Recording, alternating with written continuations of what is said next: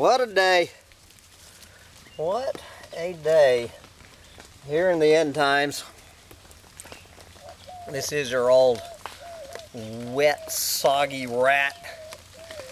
Doomsday prophet here. In the appropriately named rainforest in paradise in St. Croix Virgin Islands, we have made it somehow without washing down the hill. We have somehow slogged into Tuesday morning. I believe it's January 5th, 2016. Good God Almighty, what I have gone through the past few days, but I have it looks to be maybe a 20-minute break in the clouds, so it being a Tuesday, I'm going to do what I always do, is bring you my weekly Wacky Conspiracy Roundup rant, and I hate to disappoint any of you hoping I was going to insult my intelligence and yours by talking about those goddamn redneck, dumb, ignorant redneck planet eaters out there in Oregon this week. I might be forced to comment on that in a couple of days, but right now I want to turn your attention on to this fellow named James Corbett, this whack job named James Corbett. I think I might have mentioned this fellow, this Alex Jones ass-licking, clueless moron, conspiracy wacko on YouTube. James Corbett. Good God Almighty.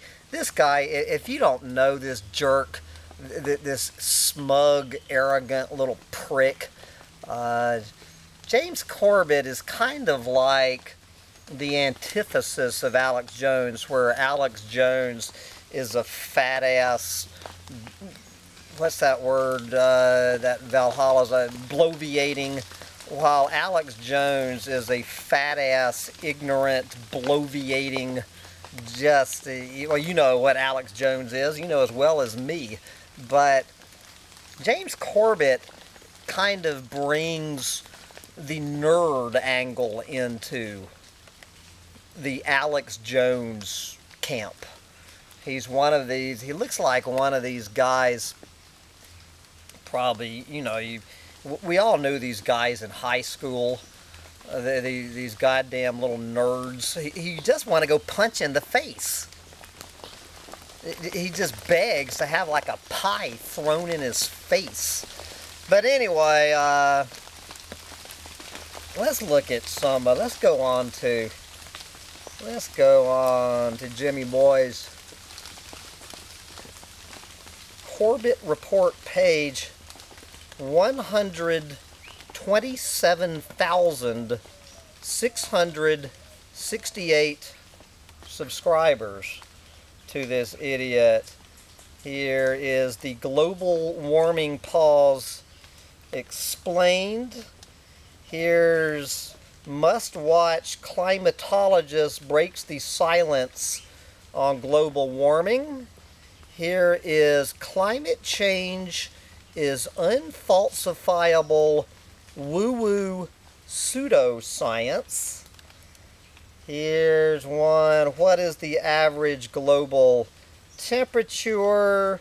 Here is, won't someone think of the polar bears? Here is lies, damned lies, and global warming statistics. Here is a message to the environmental movement, talking about how the that any environmentalist who believes in global warming or overpopulation has been co-opted and sold down the river by the New World Order.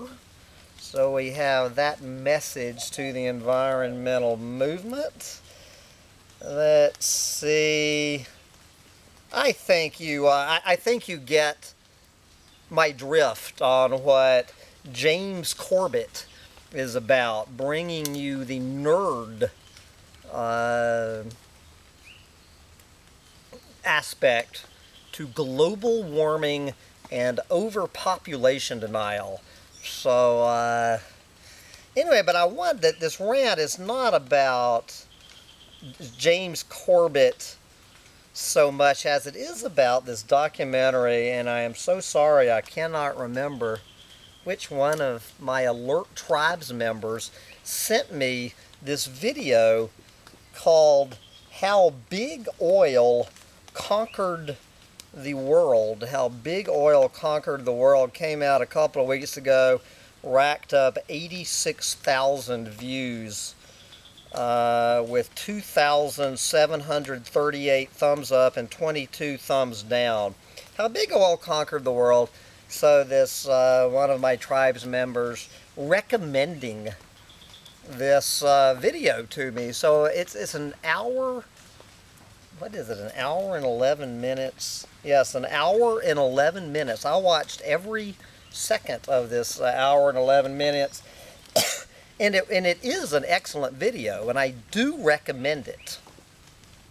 I do heartily recommend How Big Oil Conquered the World, but I don't recommend it as any sort of intelligent explanation on how big oil conquered the world, but I do recommend it as an absolute classic textbook example of probing into the conspiritard, clueless moron brain. If you, like me, are just fascinated by conspiracy wackos and clueless morons, this is the entire movement is distilled into this one documentary.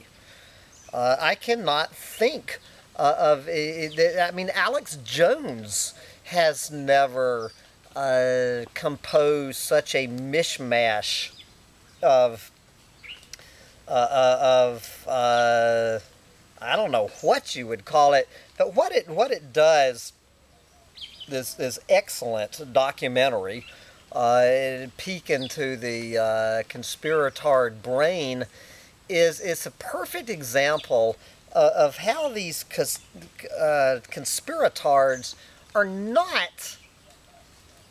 not completely clueless morons. I mean, you know, they have the ability to use discernment and critical thinking about level with a cockroach. And so they are able to dig about as deep into shit going on this planet, dig about as deep as a cockroach to come up with their ideas. And so what this documentary, and I use that term loosely, does so well, it explores unintentionally, of course, the subject of how these conspiritards, when they start to wake up what is going on this planet, which is a good thing, that as so many conspiritards do, and I have to admit that I've been a little bit guilty of this myself in the past till I corrected some of this stuff, was how they get it on a very surface level, but the more they dig down into these rabbit holes, all of these various conspiritard rabbit holes, that the more they open their minds, that they reach a certain point where their brains fall out of their heads. And there is nowhere that this is better demonstrated. So obviously I'm going to recommend that if you are a student of conspiritards and clueless morons, that you watch every minute of this. So this is just kind of a synopsis of how this documentary about big oil plays out. Well, the first half of it is pretty much just an unbridled hatchet job on one of the most evil planet eaters in the history of humanity, John D. Rockefeller. Good God Almighty. Yeah, it takes a real genius to understand that J.D. Rockefeller is one of the most evil sons of bitches ever to inhabit planet Earth. And they make a good case for that. They need, if you need to spend 30 minutes convincing yourself that J.D. Rockefeller was an evil son of a bitch. So they make that point quite clear.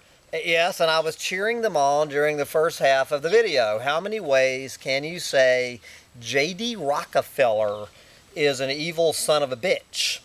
So they talk about the conspiracy theory of how Rockefeller and you know, and his band of henchmen, how they buried biofuels, that whole conspiracy. Interestingly enough, this Corbett guy, he must have some anti-marijuana agenda or something. He never talks about, while he's explaining the whole reason that we have fossil fuels today instead of biofuels, he never mentions industrial hemp anywhere in it. But anyway, without mentioning industrial hemp, talking about this whole conspiracy theory about how fossil fuels became the fuel of choice thanks to J.D. Rockefeller,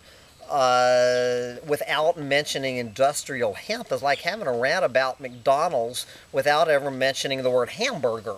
But anyway, he does do a pretty good job on that conspiracy theory. Of course, he nails it about that very true wacky conspiracy theory about how Standard Oil, in league with Goodyear Tire Company, went around buying up all of the streetcars all over this country, and I believe in, when was it, the 30s and 40s, I think the 1940s, when they went around this country, bought up all of the electric streetcars running on rails and ripped up the streetcars so that they could power them with with gasoline and run them on Goodyear tires. Spot on analysis of that. And so then, it's been a week since I watched this, guys, so my brain is already getting a little rusty. I'm just trying to touch on some of the high spots. So then he starts moving in it, and so everything, the first half of the first half of the story, which does concentrate somewhat on big oil, it is pretty spot on. But I was noticing, this was before I remembered who James Corbett was. I was just noticing, listening to this whole story about big oil, that never did he mention all of the environmental carnage associated with big oil. Everything about fossil fuels, from the goddamn getting it out of the ground to the burning of it, everything in between. He talked about all of the various he talked about pretty much every aspect of big oil and fossil fuels, except the biggest one of all, which was that big oil, more than anything else, is responsible for the collapse of this planet. And so then, but he kind of leaves big oil behind, and then he starts going in to all of these other conspiracy theories, connecting the dots as they need to be connected between, he spends a little while on connecting the dots between big oil and the banksters behind it all, about how they are two peas out of the same pod, about how they joined forces in the early 20th century to control the planet. Talks about that for a while, and I can't remember a couple of smaller ones. Then things start getting a little bit weird. So now he's up to 1973, and he makes the argument, the wacky conspiracy argument. He talks about the oil embargo, the OPEC oil embargo of 1973, and he gives the mainstream media version of how that went down, and then he brings out his bullshit detector button and says anyone who believes that the 1973 oil embargo was orchestrated by OPEC has their head up their ass. And then he brings up the Bilderbergers and claiming that it was the Bilderbergers, namely Henry Kissinger, that orchestrated, that it was the Bilderbergers with Henry Kissinger at the helm that orchestrated the fake oil embargo of 1973. And I don't know about this one, guys. I have to admit, in all of my digging around these wacky conspiracy theories, this was a new one. But he has the documents. He has the documents.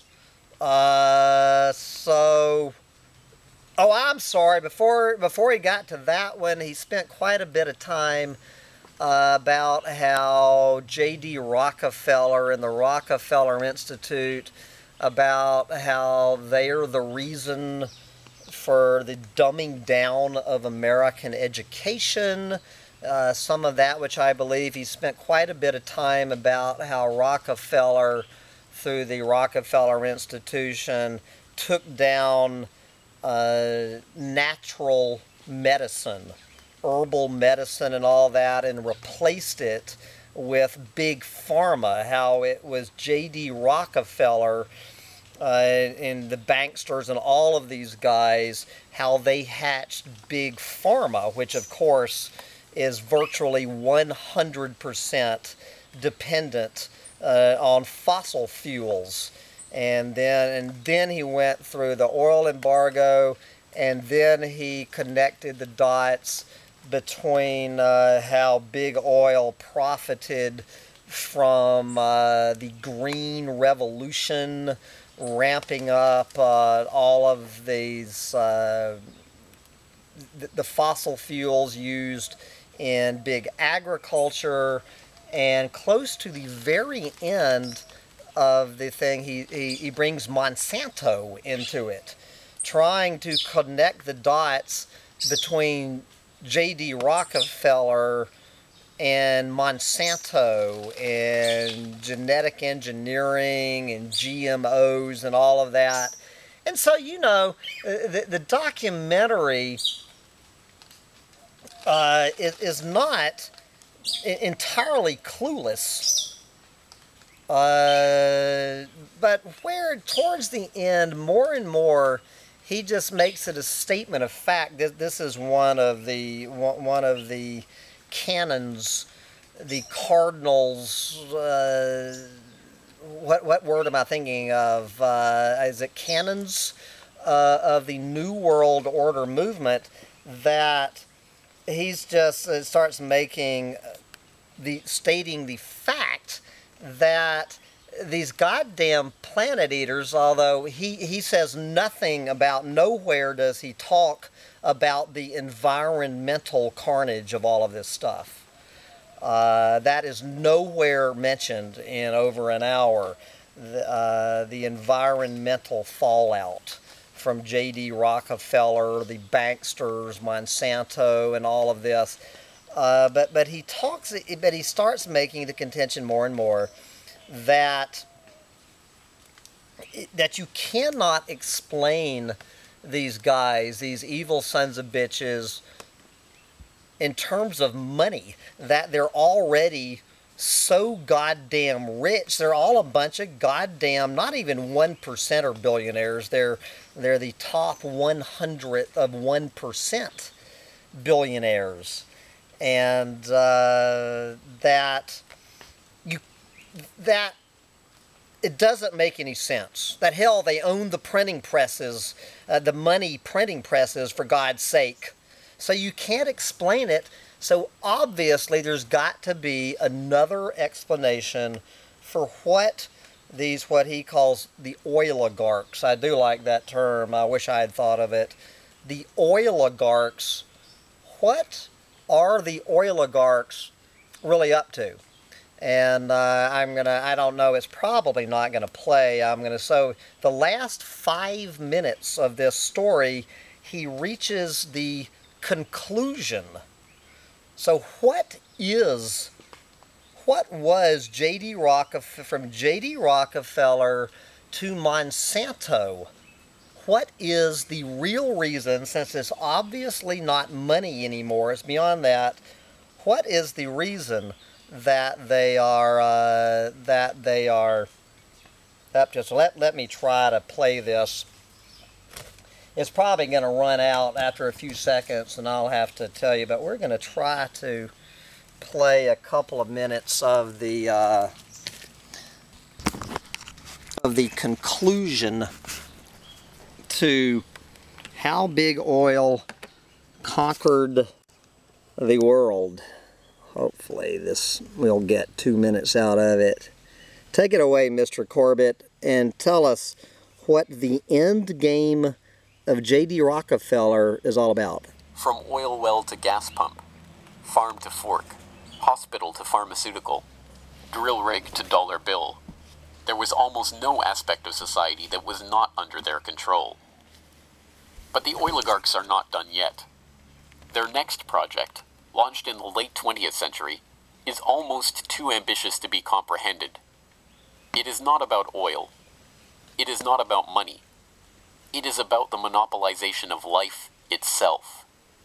They have spent decades preparing the path for this takeover and marshaled their mind-boggling resources in service of the task. And the vast majority of the world's population, still playing the shell game that the oligarchs perfected and abandoned long ago, are about to fall right into their hands, yet again. Dun-dun. Oh, yeah. Gentlemen, the battle against climate change is surely the most defining and pivotal challenge of our times. Even in a world full of daunting perils and crises, it is hard to imagine anything that poses a greater challenge and opportunity for humanity. The negative impact of population growth on all of our planetary ecosystems is becoming appallingly evident. David Rockefeller. Unequivocally true, and that there is a price to carbon in their future. What do you see as the biggest challenges in conservation? The growing human population. Because where we are, there's nothing else. We have to start spending money, fast on the solutions that we have in hand to try and help these countries which are already seeing the effects of climate change today and seeing the effects of our consumption, basically. David Rothschild, thank you so much for joining us here on Bloomberg. Down in Pennsylvania, To be continued. So there you go. You heard it from Mr. Corbett himself. The end game, the double end game of the New World Order is a carbon tax. It is the oligarchs. It is the fossil fuel companies. The fossil fuel companies who invented the climate change hoax. There you go.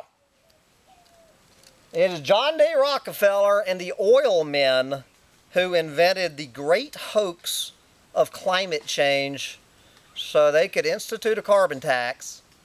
But of course, the bigger, even bigger than the climate change hoax is the end game of it all, which is the granddaddy, most unadulterated horseshit conspiracy theory of them all, the umbrella wacko horseshit conspiracy, and that is that the end game of the New World Order, which is the global industrial economy, is to depopulate this planet by 90%.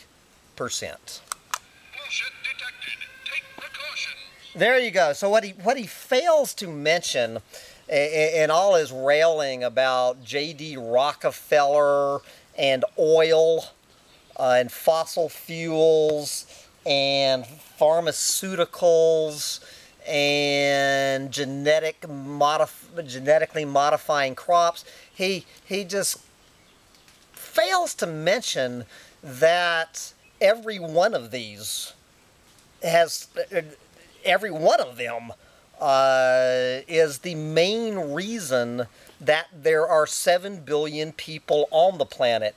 John D. Rockefeller, my guess is more than, thanks to John D. Rockefeller, more than any human being in history has done more to overpopulate this planet than any one single individual. It is the oil men and big pharma and big ag that have allowed this planet to be completely overrun with humans. And it's not surprising that the grandchildren of this first generation of Rockefellers and Rothschilds understand this better than anybody. You know? To completely, you know, how many times have I had this broken record rant?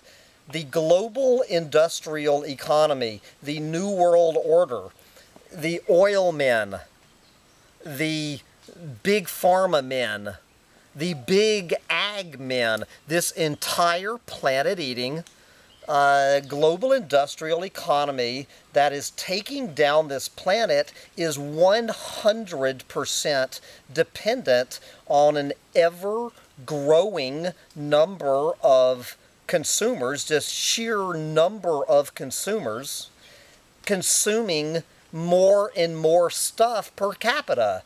You know, it's what they live off of. For the New World Order, for the global industrial economy represented by everybody from Exxon to Monsanto to depopulate this planet is absolutely absurd on the face of it. The last people on this planet who want to depopulate this planet by 90% are the goddamn New World Order. You know, this is just this little inconvenient truth.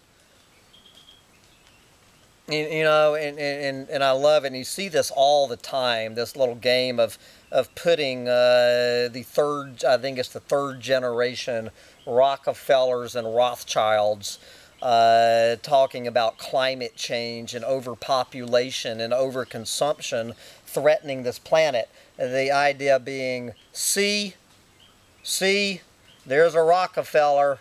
So I guess that I am, I'm one of these. Actually, if you Google my name, Hambone Littletail, you will find out that I am a counterintelligence professional disseminating New World Order depopulation agenda propaganda. So, yeah, they can find some people with the last name of Rockefeller and Rothschilds who understand probably better than anybody else what the biggest problem facing this planet is. Well, the immediate one is climate change, but which is one more byproduct of overpopulation and overconsumption. Yeah, you know, it's like putting the grandson of the guy who invented Hershey bars up in front of the camera, eating a Hershey bar and saying this Hershey bar tastes pretty good. You know?